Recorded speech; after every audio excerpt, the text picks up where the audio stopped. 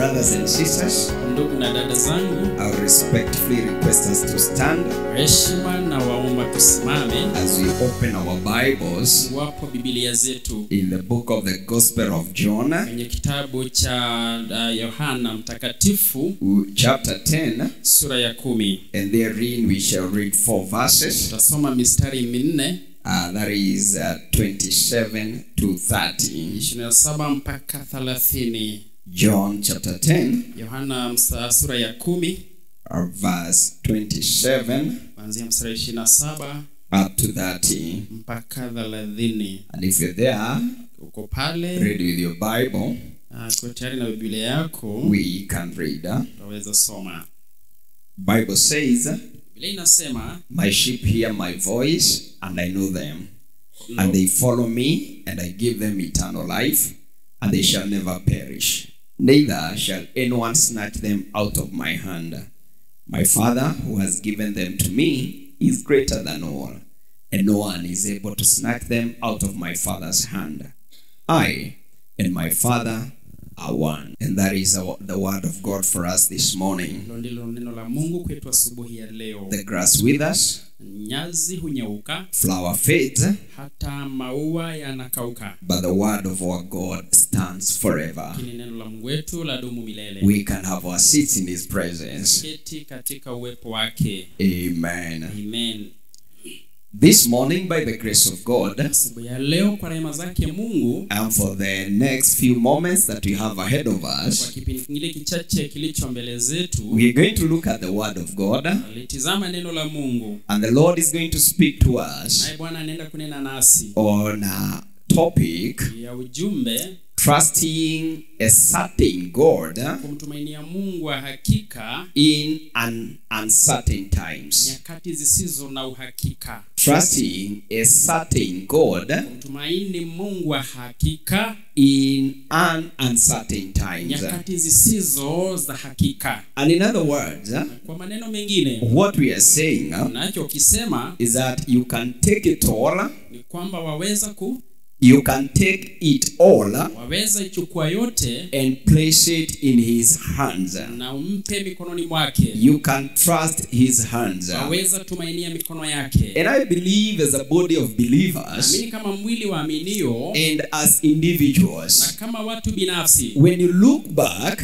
unapotizama nyuma, we must have faced a number of challenges. lazima tu tumekumbana na changamoto nyingi. In the past 1 year, mwaka mmoja uliopita, I believe as an individual na mimi kama mtu binafsi and as a family, kama jamii, you have had to wrestle a variety of trials, umeng'ang'ana na kupigana mieleka na majaribu kadhaa, a variety of temptations, na hata majaribu kadhaa. you must have gone a number of painful moments in your life. Na pengine umepitia kipindi cha mambo mazito na uchungu mwingi. I know this is a possibility, najua huu ni uwezekano, that in the past 1 year, kwamba mwaka mmoja uliopita, someone in this congregation, mmoja wetu kati ya hili kongamano, or someone you know, ama mtu unayemfahamu, may have lost their job. na pengine alipoteza kazi yake. I know Najua this one for a certain, hii kwa hakika, that some of us kwamba baadhi yetu in the past 1 year, mwaka mmoja uliopita, we have had to bury our loved ones. tumezika wapendwa wetu. There have been moments of sicknesses. Zipo nyakati zimekuweko za There ugonjwa. have been moments of diseases Zipo nyakati za maradhi that have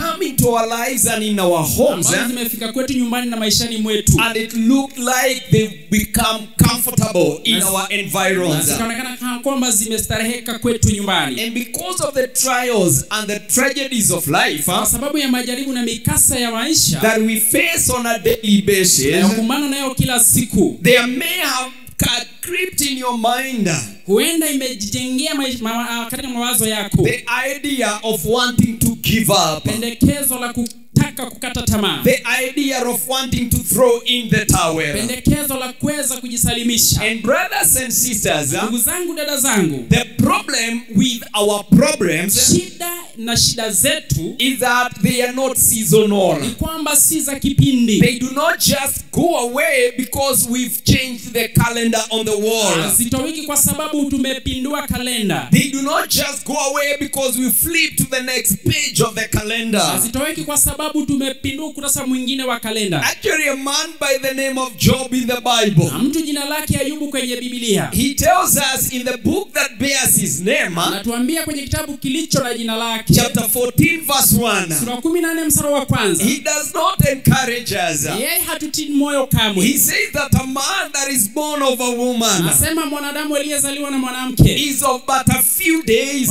siku zake za kuishi si nyingi. and as if that is not enough, Kwamba ikionekana hujatosha, he says they are brief anasema si nyingi, and they are full of trouble. nazo zimejawa na taabu. And again, when our Lord Jesus was walking on earth, Na Yesu Kristo alipokuwa anatembea duniani, in the book that we've read, John chapter 16, kwenye kitabu ambacho tumesoma Yohana 16, he made a promise, yeye aliweka ahadi. and he said that in this world, Anasema katika hii dunia, as long as we are in this body, mradi tu tuko mwilini huu, we will have trials, we will have tribulations, tutakuwa na majaribu na mateso, there will be moments of failures, tutakuwa nyakati za there kushindwa, will be moments of frustrations, tutakuwa nyakati za kufadhaika. but my brethren, Lakini wapendwa, be of good cheer, mjitie moyo, for I heard the Lord say maana nilisikia Bwana akisema that he has already overcome kama tayari ashashinda anything that this world is bringing our way, chochote duniani kinachokuta pita njia yetu, or even the devil is plotting to bring our way. ama ambapo shetani anapanga kutuletea. Yes, there will be trouble, Ndio kutakuwa na shida, there will be moments of pain, kutakuwepo nyakati za and uchungu, moments of frustration, nyakati za mifadhaiko. but I have heard the Lord saying Nimesikia Bwana akisema that my children, kwamba wanangu, cheer up, tieni nguvu, I have overcome the world, nimeushinda ulimwengu. and because I have Kwa overcome, sababu nimeushinda, you will overcome. ya nanyi mtashinda. I heard Paul say in Romans 8:31 Akasema kwenye Warumi 8:31 that if God is for us, kwa Mungu yu upande wetu, who can dare be against ni us? nani atakaye kuwa kinyume nasi? And brothers and sisters, Ndugu na dada, the key to becoming an overcomer fungu wa kufanyika mshindi is taking it all ni kuchukua yote and placing it in his hands, na kumpa mikononi mwake, taking all your cares, kuchukua shida zako zote, taking all your burdens, kuchukua mizigo yako yote, taking all your frustrations, kuchukua mifadhaiko yako yote, taking all your pain, kuchukua uchungu wako and wote placing it in the hand of na God, kuwekelea mikononi mwa Mungu, trusting a God who is certain. kimtumainia Mungu wa hakika As we continue living in an uncertain times, anapoendelea kuishi nyakati zisizo na uhakika.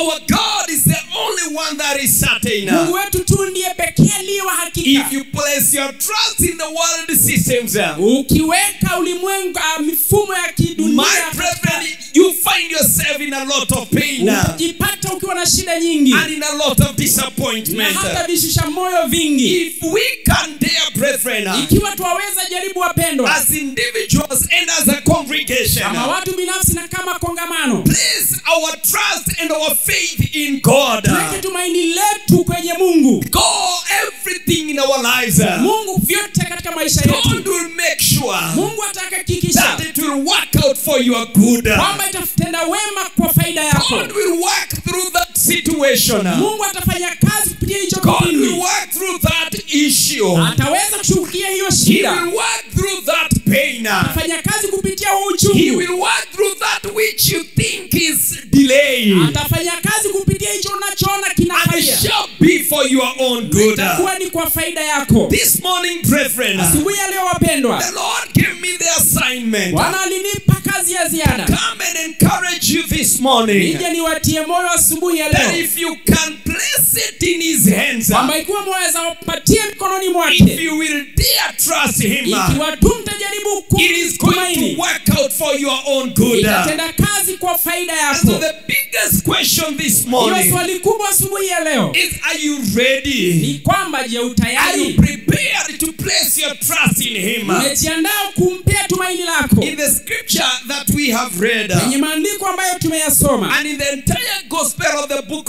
of John, na katika injili yote ya kitabu hiki cha Yohana, you realize that the apostle does not try to does not give us the whole story about God. Natambua kwamba mtume hatupe habari yote kumhusu Mungu. And actually he tells us, hakika anatuambia, that if he dared telling us everything about our Lord, kwamba ikiwa ataweza kutuambia vyote kumhusu Bwana wetu, our world will not be able to contain it. Ulimwengu wote hautaweza kujaza vitabu vyake. That is in chapter 21 verse 25. Ni katika sura 21 mstari 25. In the Passion translation he says, katika tafsiri hiyo anasema hivi, Jesus did countless things, Yesu alifanya mambo yasiyohesabika, that I have not included here, ambayo sijahusisha hapa. And if every one of his works were written down and described one by one, na ikiwa kila jambo alilolitenda limenakiliwa na kuandikwa moja kwa moja, I suppose that the world itself will not have enough room to contain the books that would have been written. Na kwamba ulimwengu mzima utakuwa na nafasi ya kutosheleza yatakayoandikwa kumhusu. And what John is saying here, anachosema Yusufu hapa, is that his assignment was not to prove God. Kwamba kazi yake haikuwa kumdhibitisha Mungu. He just gave us what was enough. Alitupa tu cha kutosha. Enough examples.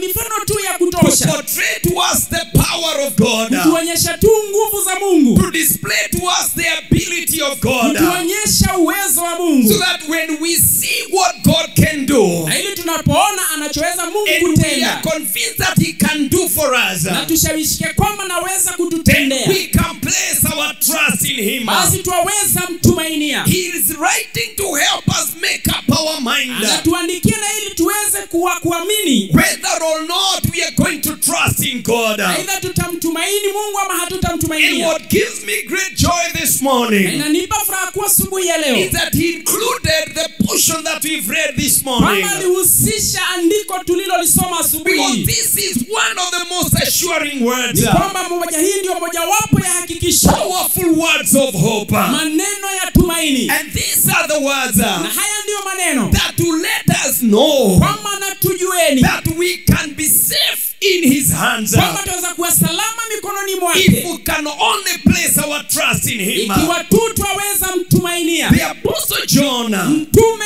Yohana, in chapter 20 verse 31, kwenye sura 20 mstari 31, he is trying to convince us, anajaribu kutushawishi, to make us understand, kutuweza kutuelewesha, why he has written his gospel to us. Kwa nini ametuandikia injili yake? And he is telling you and he's telling me, anakuambia wewe na mimi, that the reason he wrote, kama sababu ya yeye kuandika, is that he may convince us, ni kwamba aweze kutushawishi, we believe in Jesus Christ, tumwamini Yesu Kristo, who is the Son of God, aliye mwana wa Mungu. He wants to convince you and I, anataka kukushawishi wewe na mimi, we can place our faith in him. Twaweza weka imani yetu ndani yake. And when we do that, na tufanyapo hivyo, we will receive eternal life. Tutapokea uzima wa milele. We will live forever with him. Tutaishi milele na yeye. And in this chapter that we have read, katika sura tuliyoisoma, Jesus is attending a feast. Yesu anahudhuria karamu. And at this particular moment, he's walking around the through Solomon's porch. Na wakati huo anatembea katika ile ikulu ya Sulemani. And the people of that day, na watu wa siku zile, they cornered him. Waliweza kumsimamisha. Like news reporters do. Kama vile wanahabari humsimamisha mtu. If you are a source of hot stories. Ikiwa wewe ni chanzo cha habari chipuko. And you know, brethren, unajua wapendwa, Jesus was the hottest news then in town. Yesu alikuwa habari chipuko nyakati zake. He was going around doing miracles. Alikuwa anatembea akitenda miujiza. It is said that he turned water into wine. Alipindua maji yakawa divai. It was reported that he was healing the sick. Inaandikwa ya kwamba aliponya wagonjwa. It was reported that he was giving sight to the blind. Ikaarifiwa kwamba alikuwa anapea vipofu macho kuona. They reported that he was raising the dead. Ikaandikwa kwamba alikuwa anafufua wafu. It was also reported iliripotiwa that he fed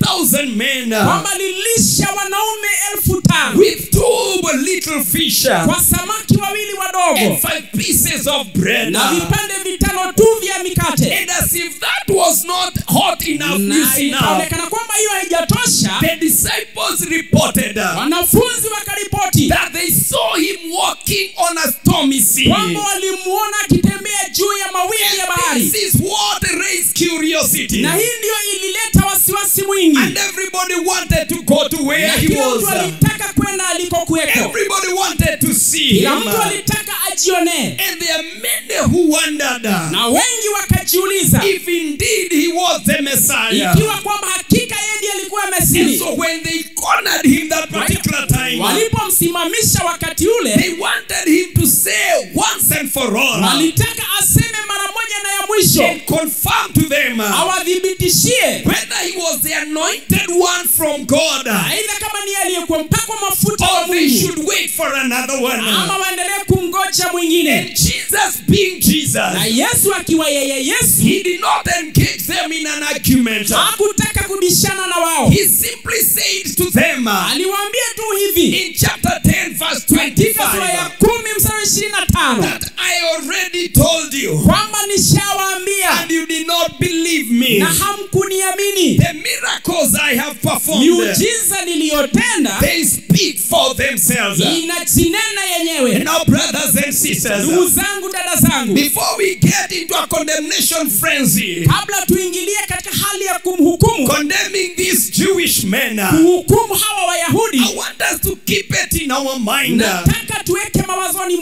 mwetu it is not uncommon kwamba si kawaida for us to find ourselves sisi wenyewe kujipata questioning the power of God, tukiswali nguvu za Mungu, questioning the involvement of God in our affairs. tukiswali mhusiko wa Mungu katika hali There are zetu. times that we have asked, Zipo nyakati tumejiuliza, where are you, God? wewe Mungu uko wapi? There are times we have thought Nyakati tumefikiria that God, you seem so far away, kwamba Mungu anaonekana yuko mbali, 1,000 miles from where I am.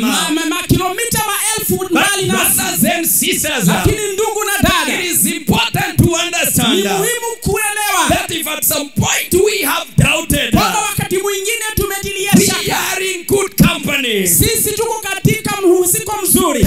Thomas doubted, Tomaso akatia shaka, and he was walking with the Lord every na day. alikuwa anatembea na Bwana kila siku. John the Baptist doubted, Yohana Mbatizaji pia alimtilia and he shaka, was the forerunner of the yeye Messiah. alikuwa mtangulizi wa Masihi. It is said that he sent people to Jesus Inasemekana kwamba alituma watu kwa Yesu to ask him, wamuulize, are you the one, je, wewe ndiye or Masihi shall we wait for another ama one? tugoje mwingine? In in Luke chapter 7 verse Katika 19, Luka 7 mstari wa 19, Jesus, and the Bible says, Biblia inasema hivi, and John sent a call to his disciples Yohana akawaita wanafunzi wake, and sent them to Jesus saying, akawatuma kwa Yesu akisema, are you the coming one, je, wewe ndiye anayekuja or do we look for another? ama tumtazamie mwingine? And the response that Jesus gave John, Na jibu alilompa Yohana it is the same reply that he's giving to these Jewish ni men lile jibu analowapa hawa who Wayahudi surround him around the text that we have read. waliokuwa wamemzunguruka mahali ambapo He tumesoma. told the disciples of John, Aliwaambia wanafunzi wa go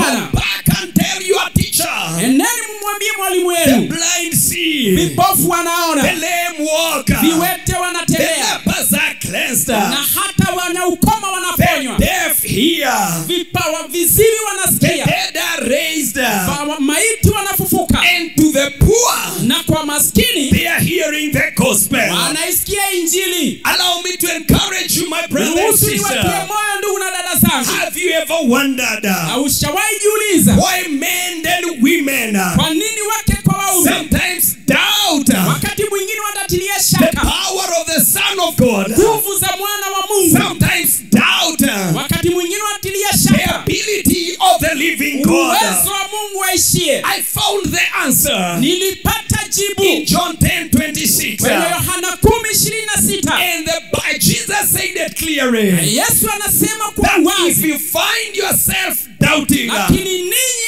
hamsadiki. and those who are doubting, Kwa sababu waliokuwa natia shaka, it might be possible na huenda they isiwezekana, have not received the identity hatujapokea of utambulisho being called the sheep of his fold. wa kuitwa kondoo wa zizi You were lake. not among his pasture. wewe si kati ya zizi lake. You see, brothers and sisters, Naona ndugu na dada, over 13 times, mara zaidi ya 13, depending with the translation that you are reading, tegemea ni tafsiri ipi unayoisoma, our Lord uses the word sheep.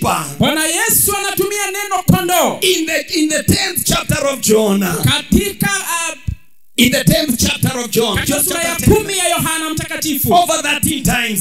zaidi ya mara 13. And there are other places in scripture Zipo sehemu nyingine kwenye maandiko where the Bible says ambapo Biblia inasema that there is the existence of false sheep. kwamba kuna uwezekano kuweko na kondoo wabaya. An example is in Matthew chapter 7, Mfano ni katika Mathayo sura ya 7 verse 15, mstari wa 15, where the Bible says, ambapo Biblia inasema beware of false prophets jihadhari na manabii wa uongo who come to you in sheep's clothing, wanakuja wamejivalisha ngozi ya kondoo, but inwardly lakini mle ndani they are greedy wolves. wao ni mbwa mwitu. And so friends, Na kwa hiyo marafiki, I want to encourage us this nataka morning, niwatie moyo asubuhi ya leo, if we are going to experience the power of God, tutakumbana na nguvu za Mungu, if God is going to be indeed our ikiwa helper Mungu hakika atakuwa msaada in wetu these uncertain times that we are living, nyakati hizi zisizo na hakika tunazoziishi, make sure you are sheep legit. hakikisha kwamba wewe ni kondoo legit. You are sheep legit. Wewe ni kondoo wa hakika, Because there are others kwa maana kuna wengine that are wearing ambao wanavalia the cover of a sheep, mavazi tu ya kikondoo, but inwardly lakini mle ndani they are something else. ni mambo mengine tofauti. And so here in this scripture that we've read, Kwa hiyo hapa katika andiko tulilolisoma, Jesus is calling every true believer Yesu anaita kila mwaminio wa kweli that you are a sheep of his pasture. kwamba wewe ni kondoo wa malisho yake. And he says Anasema that if indeed you are his sheep, kwamba ikiwa kwa hakika wewe ni kondoo wake, you hear his voice. utaisikia sauti yake. And he's telling us Anatuambia that those who know him, kwamba wanaomjua, that those who've known him kwamba waliomjua from the foundation of the earth tangia kuwekwa misingi yake, are the ones who follow in his footsteps. wao ndio hufuata kwenye hatua They zake, are the ones who place their trust and faith wao ndio huweka tumaini lao na imani yao in him, ndani yake, and they hope in his power. na wanatumainia nguvu zake. And he says Naye anasema that those ones kwamba hao who are the sheep of his pasture, ndio kondoo wa malisho yake, no matter what may come their way, jalishi itakayowapitia, they will always look to the Lord, mara kila wakati watatazamia Bwana, and in him na ndani they yake will find comfort and care. watapata starehe na kulishwa. Job, the patriarch Job, Ayubu he was a sheep of his pasture. alikuwa kondoo wa zizi lake. He said in chapter 13 verse Anasema 15, katika sura 13 mstari wa 15 though he slay me, kwamba hata ingawa I waniniangamiza, will trust him. nitamtumainia. Abraham followed the Lord Abrahamu akamfuata Bwana because he was a sheep of his sababu pasture. alikuwa kondoo wa zizi lake, Even at the moment where he didn't know where the Lord was taking him. hata wakati ambako hakujua Bwana That's anamwelekeza the wapi. question we need to ask ourselves. Swali tunalopaswa kujiuliza wenyewe, How does it stand inakuwa namna gani between us and God? kati yetu na Mungu? Will we place our trust in him? Tunaweka tumaini letu kwake, Will we place our faith in him? tutaweka imani yetu kwake. You see, brothers and sisters, Naona ndugu na dada, we have a lot of people tuna watu wengi who are going around wanaotembea and they tembea are talking about being sheep of his pasture. wakiongea kuhusu kwamba wao ni kondoo wa malisho They yake. claim to be sheep, Wanadai kwamba wao ni kondoo, but they are living like dogs. lakini wanaishi kama They majibwa, are living like pigs. wanaishi kama nguruwe. And the Bible says Na Biblia inasema that a dog kwamba mbwa will still do that thing. anafanya hilo jambo, It will still go back to its vomit. atarudia tu matapishi yake. And no matter how you wash a pig, Haijalishi utamwabudu kiasi he will gani, still go back to the pig pen. bado utarudilia tu kwenye A matapishi. man that doesn't know the Lord, Na asiyemfahamu they Bwana eventually go back to their old ways. hakika anarudilia mambo yake ya Friends, kale. I came with words of Na ndio encouragement. maana nilikuja na neno la kututia That moyo if indeed you are a sheep sheep of his pasture, kwa hakika wewe ni kondoo wa malisho you yake. can have this confidence in God Unaweza nenda mbele za Mungu kwa ujasiri that he is your good shepherd. kama yeye ni mchungaji wako mwema. And if he is your good shepherd, Na ikiwa ni mchungaji wako you mwema, must be ready. lazima uwe You tayari. must be willing. Lazima uwe na You hiari. must be committed Lazima ujitoe to hear his voice. kuisikia sauti yake. And then you pray for the spirit of discernment Alafu Roho wa kupambanua, to differentiate kutofautisha the different voices that are going around in our world. sauti tofauti zinazozunguka dunia hii. You must pray Lazima for uombe the spirit of discernment Roho wa kupambanua, so that you may understand na ili uweze kuelewa the voice of your good shepherd. sauti ya mchungaji wako mwema. And when you hear him talk to you, Na unapomsikia akikunenea, when you hear him give you instructions, ukisikia akikupa masharti, you must be ready and willing lazima uwe tayari na to hiari do whatever kutenda he chochote instructs you to do. nachokushauri kukitenda. Saints of God, my friends, Wateule wa Mungu marafiki, all of our security, usalama wetu wote our safety, na hata usalama wetu, our salvation hata wokovu wetu is wrapped up in one man. funganishwa ndani ya mtu And mmoja. his name is Jesus. Jina lake ni Yesu. It doesn't matter how strong your daddy may be. Haijalishi baba yako amekuwa namna gani. It doesn't matter how loving your mother may be. Haijalishi mama yako amekupenda kiasi It gani. doesn't matter how close you are with your best friend. Haijalishi wewe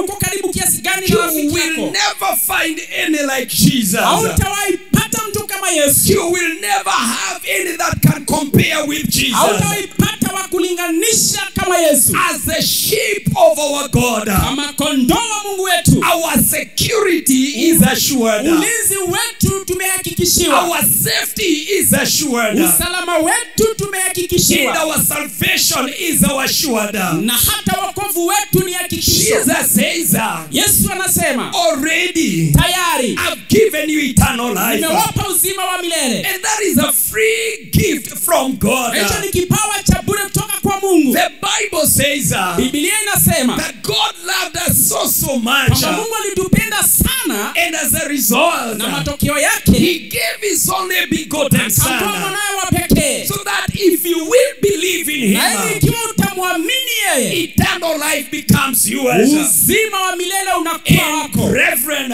Na wapendwa, there is no other better security I know hakuna usalama mwingine mzuri na ujua than knowing kuliko kujua that after this life, kwamba baada ya maisha haya I'll live with my God. nitaishi na Mungu wangu. After this life, Baada ya maisha haya I'll see him in paradise. nitamuona paradiso. Brothers and sisters, Ndugu na dada zangu, the source of our security, chanzo cha usalama wetu it is not by our works. sio kwa kazi zetu. Our eternal life, Na maisha yetu ya it is undani, not eternal life. maisha yetu ya milele, It is not as a result of our good works, sio kwa sababu ya kazi yetu nzuri, but we receive this security bali tulipokea huu usalama simply because we placed our faith in Jesus. kwa sababu tu tuliweka imani yetu ndani ya And we Yesu. placed our hope. Tuliweka tumaini It letu is securing power. na katika nguvu zake za usalama. You see, brothers and sisters, Naona ndugu na dada zangu, the security of the sheep usalama wa kondoo is founded umewekwa msingi or wake it rests ama uko kwenye on the ability of the shepherd. uwezo wa mchungaji. The security of the sheep Usalama wa kondoo is founded uko kwenye on the ability of the shepherd. kwenye uwezo wa It mchungaji. is only the shepherd that can defend the sheep. Ni mchungaji tu aweza linda kondoo. It is only the shepherd that can preserve the Ni sheep. mchungaji tu aweza kuhifadhi kondoo. It is only the shepherd Ni mchungaji tu that can lead the sheep. anayeweza kuongoza kondoo. It does not depend Na huwa haitegemei on the ability of frail sheep, uwezo wa kirafiki failing sheep, ama imani ndani ndani ya kondoo, security, usalama, salvation, wokovu, assurance, na hakikisho is in the hands of the shepherd. iko mikononi mwa mchungaji. It solely rests Na imetulia in the mighty hand of God, katika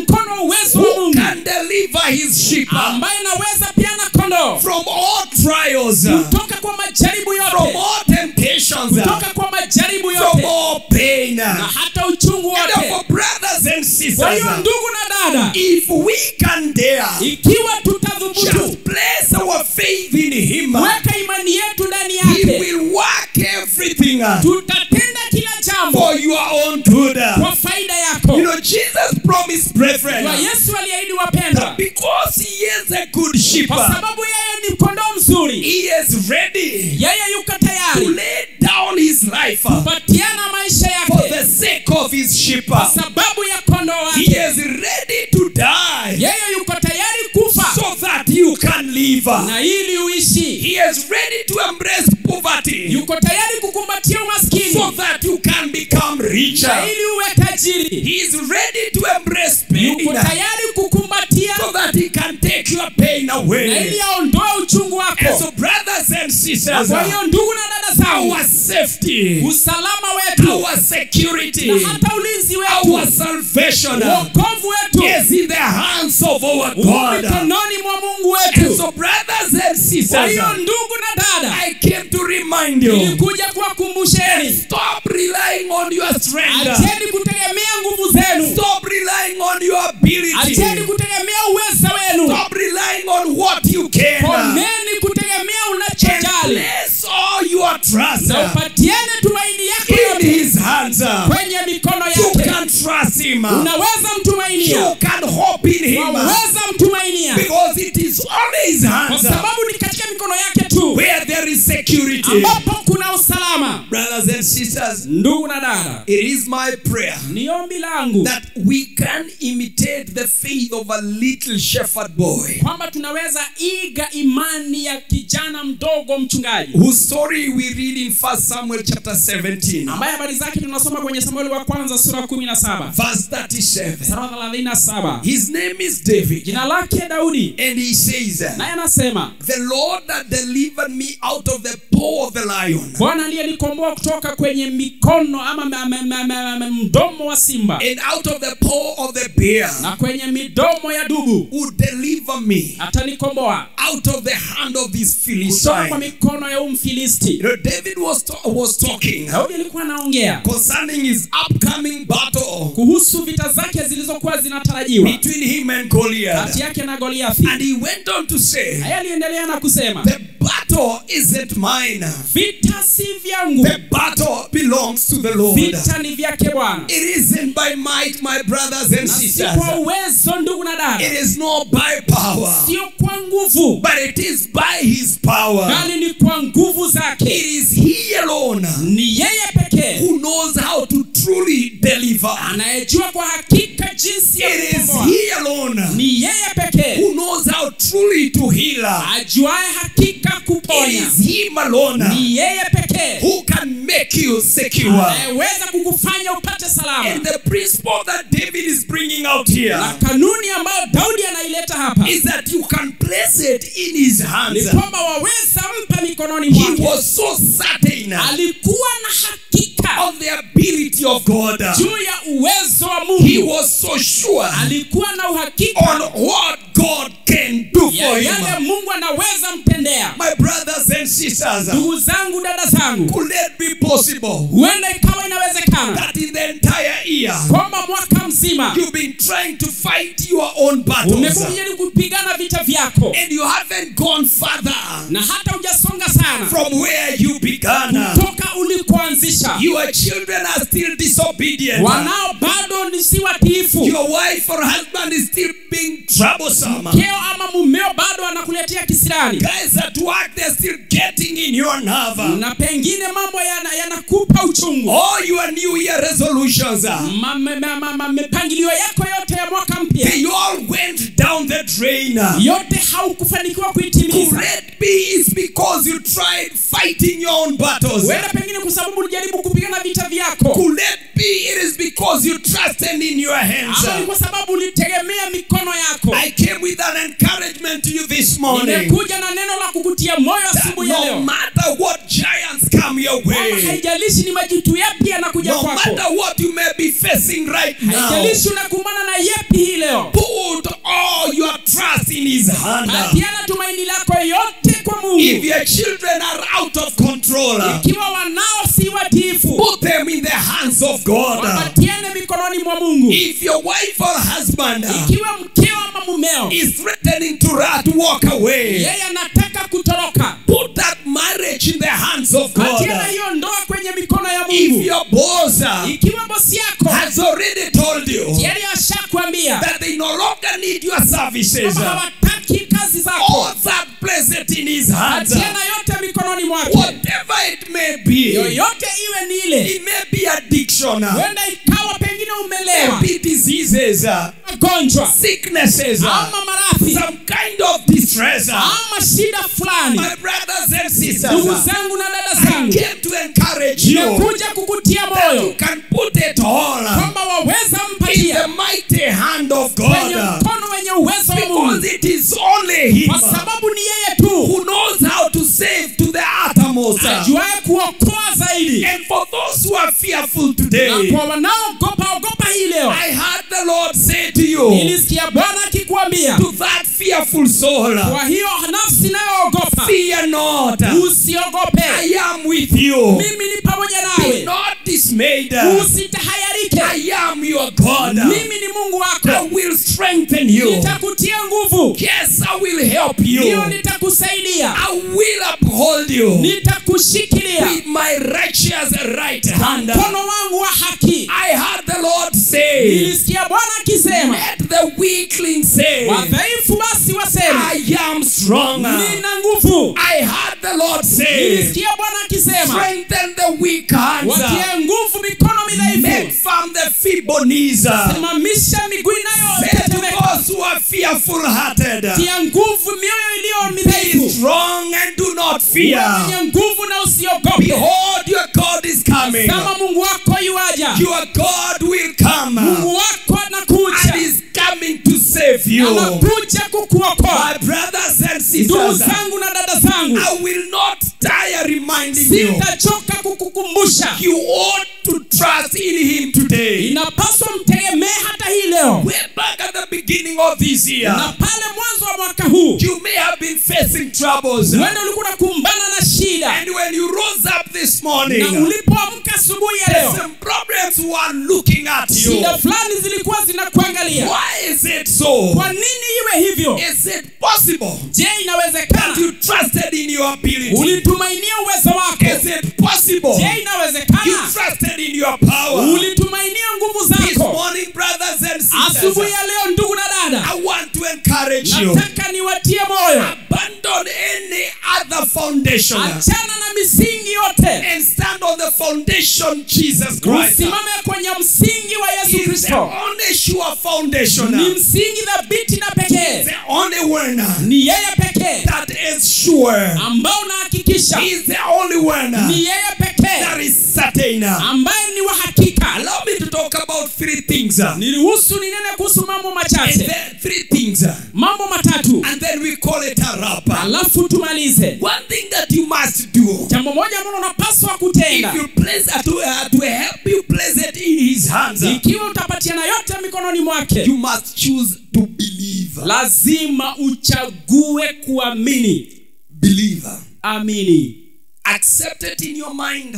kubali mawazoni, Convince yourself ujishawishi mwenyewe that God is true. kwamba Mungu ni wa hakika His word is true. na neno lake ni kweli, Even without any formal kind of a proof. hata pasipo jambo lolote la kudhibitisha. Accept it within yourself Kubali ndani yako that God can never lie. kwamba Mungu hawezi danganya. Convince yourself Jishawishi mwenyewe that you will trust in him. kwamba utamtumainia, You will have a complete utakuwa na tele and total confidence, na ujasiri kamili, total obedience utiifu kikamilifu to the word of God. kwa neno la Mungu. The Lord said, Bwana akasema, if you cast all your cares on him, ikiwa utapatiana shida zako zote kwake, he will exalt you. atakuinua. He will lift you up Atakuinua juu in due time. wakati ufao. Do you believe that? Unaamini hayo? The Lord promised Bwana akaahidi that if you place your faith in his son Jesus, kwamba ukiweka imani yako ndani ya mwanawe Yesu you Kristo, will have eternal life. utapata uzima wa milele. Do you believe that? Unaamini hilo? The Lord promised Bwana akaahidi that he will not put more on you kwamba hataweka zaidi ndani yako than you can bear. kuliko ambayo unayoweza. Do you believe that? Unaamini hayo? The Lord said Bwana akasema that it is him kwamba ni yeye who teaches you how to do business akufunzaye kufanya biashara and make profit. na kufanya faida. Do you believe him? Unaamini? God says Mungu anasema that he loves you deeply kwamba anakupenda zaidi no matter what. haijalishi mambo yako Do vipi. you believe that? Unaamini? God says Mungu anasema that he will give you power for your life. kwamba atakupa nguvu kwa maisha Do yako. you believe that? Unaamini hayo? God said Mungu akasema that his presence kwamba uwepo wake brings joy in your life. naleta furaha maishani mwako. Do you believe that? Unaamini hilo? God says Mungu anasema that he will fill you kwamba atakujaza with an overflowing hope. na tumaini linalofurika. Do you believe that? Unaamini hivyo? God said Mungu akasema that he will strengthen and help you. kwamba atakutia nguvu na Do kukusaidia. you believe that? Unaamini hivyo? God said Mungu he akasema will give you wisdom. atakupa hekima. Do you believe that? Unaamini hiyo? God said Mungu you akasema are a heir of abundant life. wewe ni mrithi wa maisha Do teletele. you believe that? Unaamini? God said Mungu he akasema has a good plan with your na life. mpango mwema wa maisha Do you yako. believe that? Unaamini hayo? God said Mungu akasema he will give you peace. atakupa amani. Do you believe that? Unaamini hilo? God said Mungu akasema that he's working everything and all things kwamba nafanya vyote na kila kitu for your own good. kwa faida yako. Do you believe Je, that? unaamini? You see, brothers and sisters, Naona ndugu na dada, all the promises of God ahadi zote zake Mungu are yes zipo ndio and amen. na ni amina. Some of our problems, brothers and sisters, Baadhi ya shida zetu ndugu na dada that we are facing today tunazokumbana nazo hii leo and we fail to admit na tunakosa kuamini is kama kukubali because we fail to believe in what God said he'll do for kwa us. sababu tunakosa kuamini alichosema Mungu atatutendea. We fail to do that which he told us only to do. Tunakosa kutenda alichotuambia tutende. I heard the other day Nilisikia siku nyingine the writer of the book of Hebrews, mwandishi wa kitabu cha Waebrania he said in the 10th chapter of Hebrews akasema katika sura ya 10 ya kitabu cha Waebrania that he is faithful that promised. kwamba yeye ni mwaminifu kuweka hiyo ahadi. He that promised, Yeye aliahidi he is faithful. ni mwaminifu. And I am going to place all my trust in Na his hands. nitaweka tumaini langu lote kwenye mikono yake. Will you? Utakuwa hivyo. The second thing you must do, La pili ambalo lazima ulifanye, you must hear his voice. lazima uisikie sauti yake. Hear his voice. Isikie sauti yake. Believe, Amini, then hear his voice. alafu isikie sauti yake. You do not only have to believe, Hautaamini tu, but you must also have to hear his voice. bali pia lazima uisikie sauti yake. And our God speaks to us in many ways. Na Mungu wetu hutunenea kwa njia nyingi. He speaks to us through logos Unena nasi kupitia neno lililoandikwa and through rema. na hata kupitia neno lililonenwa. I have a word for you, my friends, young people. Ninalo neno kwako ewe kijana. You are not going to hear the voice of God Hautasikia sauti ya Mungu over the noise of social media. juu ya masauti ya mitandao ya kijamii. My mothers and my sisters, Akina mama na dada zangu, you are not going to hear the voice of God hautaisikia sauti ya Mungu if all your evening ikiwa jioni yako yote you're going to spend it watching Z World. wewe itakuwa tu unatazama Z World. Brothers, Ndugu, you're not going to hear the voice of God hautaisikia sauti ya Mungu with a cell phone on your ear, kila wakati simu yako kwenye masikio, and you have the voice of your wife on the other hand. na sauti ya mkeo upande mwingine. You are not going to hear the voice of God Hautaisikia sauti ya Mungu if all you are doing ikiwa yote unayotenda is looking for network, ni kutafuta kuliko na network, struggling whether the person on the other end is hearing you. jaribu kungangana kuwa kama mwingine upande ule If anakusikia. you are going to hear the voice of God, Ikiwa utasikia sauti ya Mungu, we need to take a lesson from the prophet Elijah. napaswa kujifunza na nabii Eliya. In 1 Kings chapter 19 verse 11 to 13. Katika Wafalme wa kwanza 19:11, The Lord told Elijah, Bwana akamwambia Eliya, go stand on a mountain nenda simama mlimani, and you'll hear my voice. utaisikia sauti yangu. First there was a strong wind. Kwanza kukakuwa na upepo mkali. God was not in the wind. Mungu hakuwepo kwenye upepo. There came an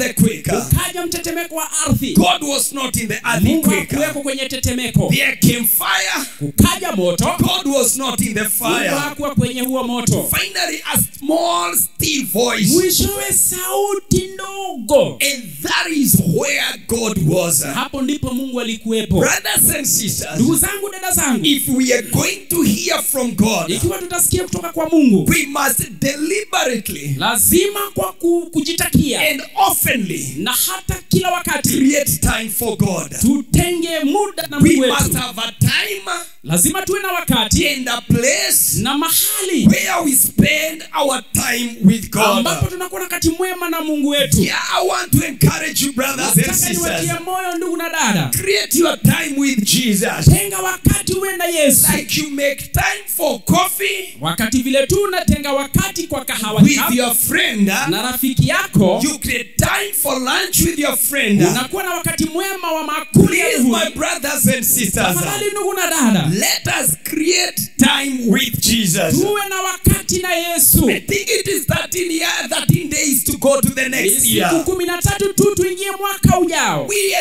interrogate ourselves. Tujichunguze wenyewe. In the past years of this, and the past days of this year, Siku zilizopita za mwaka huu, how many days can we account ni siku ngapi ambazo tunaweza that hesabu we spent with Jesus kwamba tulitenga wakati na kuwa na Yesu? in prayers and in fasting? Kwenye maombi pia kufunga. Our time of devotion, Wakati wa maombi. telling Jesus, here I am. Tukimwambia Yesu, nipo hapa I Yesu. believe I'm a sheep of your pasture. Na mimi ni kondoo wa malisho I yako. believe that you speak. Naamini wewe hunena. Speak to me now. Ninene sasa. In the last 1 year, Mwaka mmoja umekwisha. how many hours Ni masaa did mangapi you give to Jesus ulimpatia Yesu in prayer, katika maombi? in study of his word, Ulisoma neno and lake, listening from him? hata kusikia kutoka It kwake. is not enough to hear from Jesus, Yatosha tu kusikia kutoka kwa but you Yesu, must also commit bali lazima ujitoe whatever he instructs, kwamba yoyote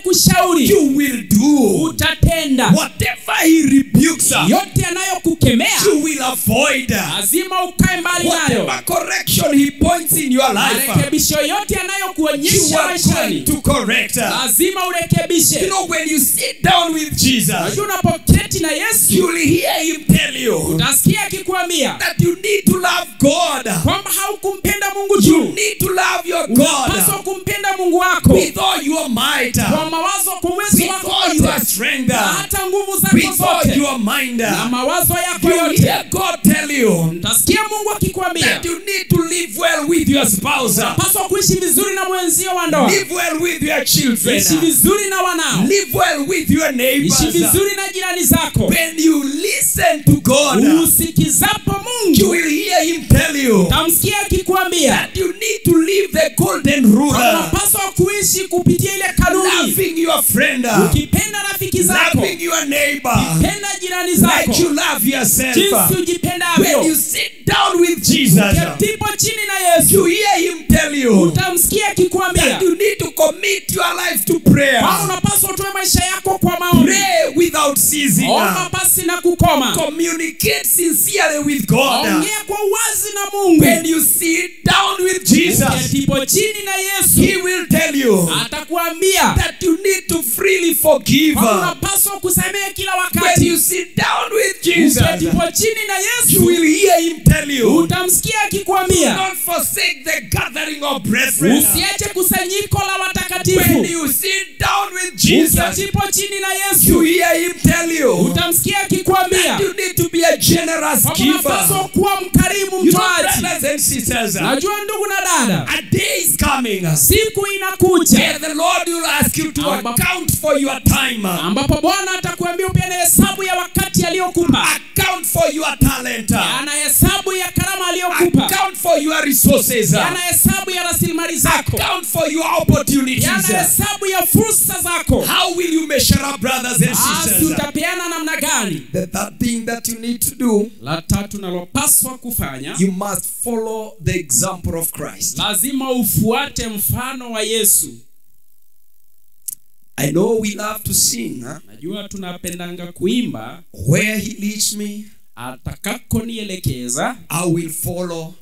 mimi nitamfuata. When he calls me, Aniitapo, I will answer. nitajibu. But the question we need to ask ourselves, brothers and Ni sisters, swali tunapaswa kujiuliza ndugu na dada. what about when things are not going our way? Na je, wakati mambo hayakwendi tunavyotarajia, Will we still follow him? bado utamfuata? What about Na je, when it looks that it's the wicked that are prospering na wakati tu inaonekana waovu ndio wanaofanikiwa, and seems like we are lacking, na sisi tuliokoka tunaonekana kama kwamba tunaanguka tu, will we still follow him? bado tutamfuata? Will you follow the Lord, my brother and sister? Utamfuata Bwana ndugu na dada yangu? Even at the point where you receive the news that your mother has been called home, Hata wakati utapokea habari kwamba mama yako amepumzika, will you still follow the Lord? bado utamfuata huyu Bwana?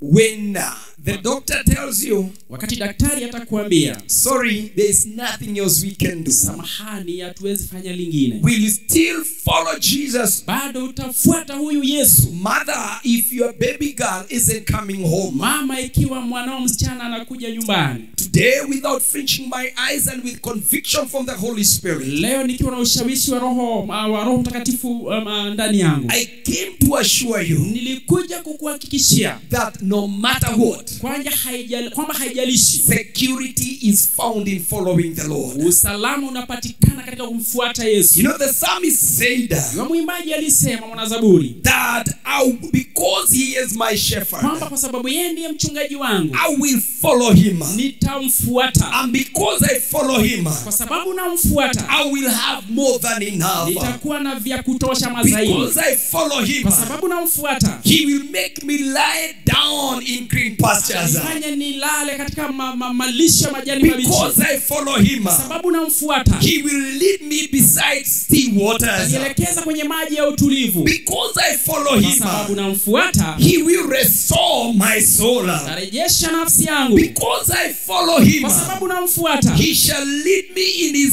paths of righteousness. nielekeza katika njia zake za haki. And because I follow him, Kwa sababu namfuata, even when I find myself in the valleys of death, hata ninapojipata kwenye bonde la uvuli wa mauti, I will fear no evil. mimi sitaogopa maovu. Because I follow him, Kwa sababu namfuata, he is always with me. na wakati yu pamoja nami. Because I follow him, Kwa sababu nimfuata, even in the midst of my enemies, hata katikati ya adui zangu, he shall prepare a table for me. ataniandalia meza mbele yao. Because I follow him, Kwa sababu namfuata, he shall anoint my head with oil, atapaka kichwa changu na mafuta, and my cup will always overflow. kikombe changu kitaishi kufurika. Because I follow him, Kwa sababu namfuata, the storms of life may be raging around me, mawimbi ya maisha yatakuwa yananizunguka, but somehow, lakini kwa hata hayo, some way, na hata kwa yote he ile, will keep on keeping me. atazidi kunidumisha. And because I trust him, Kwa sababu namtumainia, I don't have to want for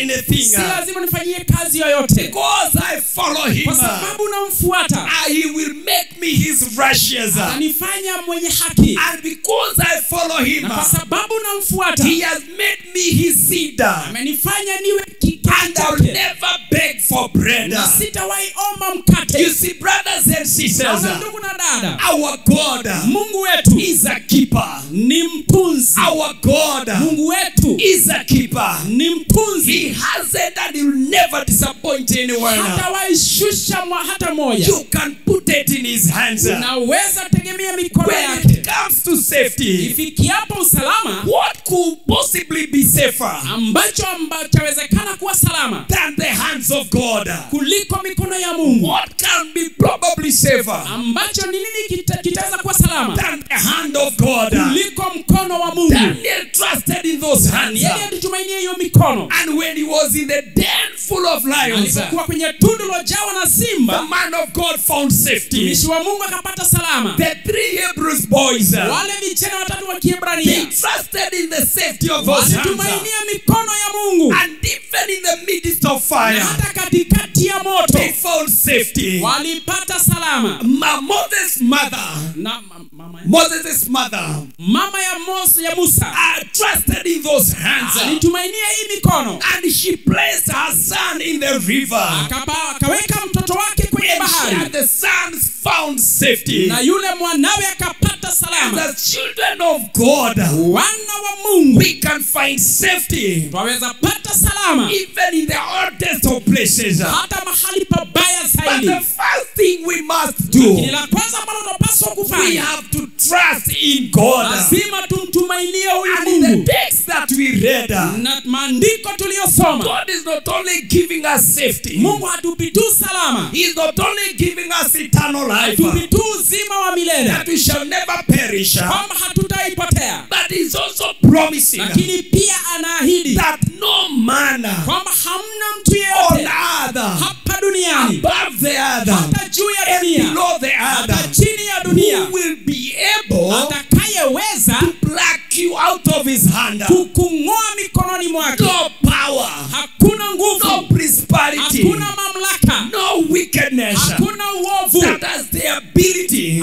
na uwezo to pluck you from His loving hands. kukung'oa mikononi yake ya There upendo. is the prince of this world Hata ni mfalme wa hii dunia who may try to do all that he can ambaye anaweza jaribu kufanya yote awezayo pluck you from the hand of God. kukung'oa mikononi mwa Mungu. Satan will not stop at anything. Shetani hatasimamisha hata He safari will yoyote. try to steal from you. Atajaribu He kukuibia, will try to kill you. atajaribu He will kukuua, try to destroy you. atajaribu kukuangamiza. If he can use your mama, Kiwa anaweza tumia mama yako, that is who he is going to use. atatumia huyo. If he can use your girl or Kiwa boyfriend, atatumia baba yako ama kijana yako, that is whom he is going to use. atatumia hiyo. If he can use the small child in your life Ikiwa atatumia mtoto wako mdogo to maishani destroy you, kukuangamiza, that is what he will use. atatumia hicho kitoto. He can even use you, spare your business, Hata naweza tumia biashara to yako bring trouble in your life. kuleta shida The maishani Bible mwako. says Biblia inasema that is like a rolling lion kwamba ni kama simba ngurumaye that is seeking whom he can devour. anayetafuta wa kurarua. But I heard the Lord say Nilisikia Bwana akisema that it is only him kwamba ni yeye tu who can open a door. awezaye fungua mlango, No one can be able to shut it. hakuna awezaye I kuufunga. heard the Lord say Nilisikia Bwana akisema that as long as you are in his hands, kwamba mradi tu mikononi mwake, nothing can pluck you out of hakuna it. chaweza kukung'oa So mikononi no hiyo. matter what, brothers and Kwa hiyo sisters, nachosema ndugu na the dada, enemy may try to do, adui anaweza jaribu kufanya pluck you out of the hands of kukutoa God. mikononi mwa Mungu. Fear not, Usiogope, fret not, usitahayarike, just place your trust and faith weka in tu God. tumaini lako kwake huyu You Mungu. know there are times in your life Jua zipo nyakati maishani that you mwako did not know whether you are going or you are ambapo coming, haujui kama unakwenda ama unarudi, but God kept you. lakini Mungu amekuhifadhi. Sometimes the pain in your body Wakati mwingine uchungu ndani ya mwili may wako have made you to say that you'll curse God and die, huenda ukakufa, pengine ulikufanya uone sasa fadhali kufa, but God kept you. lakini Mungu alikuhifadhi. Frustrations in the last 1 year Mifadhaiko ya mwaka may uliopita have made you may have wanted to make you mad, huenda pengine ilikufanya utupe mbao, but God kept you. lakini Mungu akakuhifadhi. Brothers and sisters, Ndugu na dada, I repeat, ninarudia tena, our God Mungu wetu is a keeper. ni mtunzi, He keeps on keeping us, anazidi kututunza and he never tires. na yeye hachoki. The Lord sent me to tell you Bwana today, alinituma nikwambie hii leo nothing kwamba hamna chochote chochote shall separate you kitakachokutenga from his love. kutokana na upendo wake. Nothing Hakuna shall chochote pluck you kitakachokung'oa from his hand. kutoka mikononi The mwake. hand that made you. Mikono iliyokuumba. Death will not pluck you. Kifo hakitakutoa hapo. Angels will not pluck you. Malaika watakutoa hapo. Principalities will not pluck you. Mamlaka haiwezi. The powers of this world will not. Nguvu za hii dunia haziwezi. The situations that you are facing right hata now, hali unazokumbana nazo sasa hivi, they do not have power. Hazina hizo nguvu. Pluck you from the love of za God. kukutoa kwenye upendo wa The Lord Mungu. instructed me to tell Bwana you akaniambia nikwambie that you are more than a kama conqueror wewe zaidi ya mshindi through him because he loves you. kupitia yeye sababu anakupenda. But there is a rider here. Lakini kuna tahadhari You hapa. must trust in him. Lazima mtumainie. There is a rider here, brethren. Hapa kuna tahadhari You mpendwa. must make up your mind. Lazima uamue na mawazo No yako. matter what, Haijalishi hali iko vipi. your trust Tumaini lako is in the name of the Lord our God. liko kwenye jina la Bwana Mungu wetu. When it comes to salvation, brethren, Ifikiapo ni wokovu wapendwa, there is no other place hamna mahali pengine that I would rather be ambapo napaswa kuwa than resting in the loving arms of Jesus. ila kuwa mikononi yenye upendo wa Yesu. Brethren, what other hands do you know Wapendwa, hii mikono iko vipi kwako? that can scoop the oceans out of their places? Ambayo inaweza kuondoa maziwa na bahari What kwao. other hands do you know Ni mikono ipi mingine unayojua that can take a nothing ambayo inaweza kutoa kisicho and out of nothing na kutoka kwa mahali pasipo create everything? na kuumba vyote? What other hands do you Mikono know mingine ipi unayojua that can heal only with one touch? ambayo inaweza kukuponya kwa mguso mmoja? What other hands do you Ni know mikono gani ingine unajua that can endure the nail inayoweza vumilia misumari and still forgive? na bado iendelee kusamehe? What other hands do Ni you know mikono ipi mingine unayojua that can be buried in mortality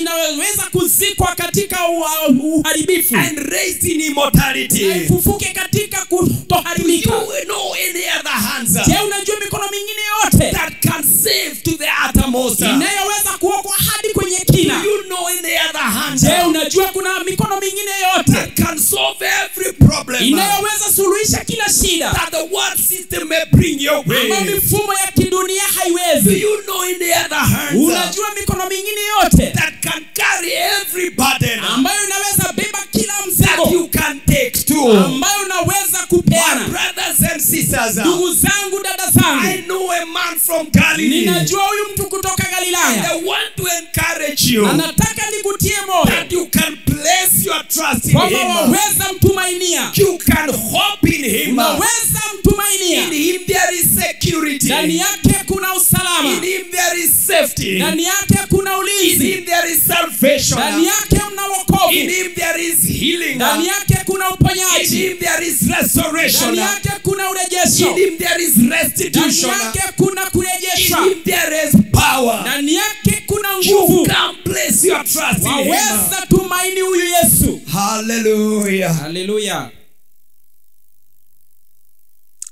How do you stand Unasimama vipi with him? na yeye? When it comes to security, Ifikiapo ni mambo na usalama, I want to encourage you this morning. nataka nikutie moyo asubuhi ya leo.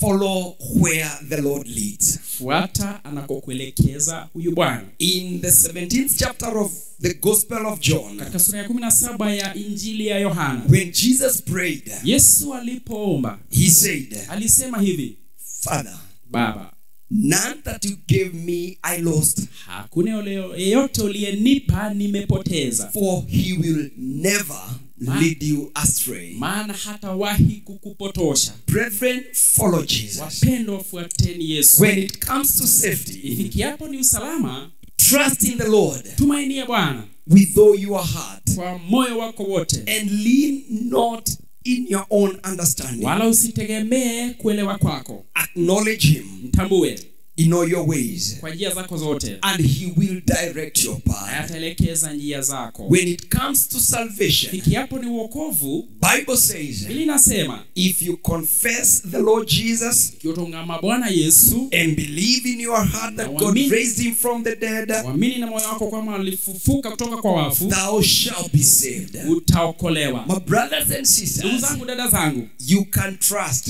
waweza tumaini our God who is certain, Mungu wetu ambaye ni wa hakika, even in these uncertain hata hizi times. nyakati zisizo na uhakika. You can trust our God Waweza tumaini ya Mungu wetu who is so certain, ambaye ni wa hakika, even in these uncertain times. wakati huu ambao hauna mambo ya uhakika. May the Lord strengthen Bwana natie nguvu these words in your heart, maneno yake moyoni mwako. and may the strength of our God sustain you. Naomba nguvu za Mungu wetu zikudumishe. May the power of our God preserve you. Naomba nguvu za Mungu wetu zikuhifadhi. May the unfailing hands of our God Mikono yake isiyoshindwa protect you. ikulinde. May the way of God direct you. Naomba njia za Mungu zikuelekeze. May the love of God go with you. Upendo wa Mungu enende nawe. The Lord bless you and keep you. Wabariki pia awalinde. The Lord make his face shine upon you. Bwana afanye uso wake uangazie. The Lord be gracious to you. Bwana awe neema nyingi kwenu. The Lord lift up his countenance upon you. Bwana awainulie uso wake. And may the Lord God of peace Na Bwana Mungu wa amani give you peace awape amani now and forevermore. na hata milele. Amen and amen. Amen.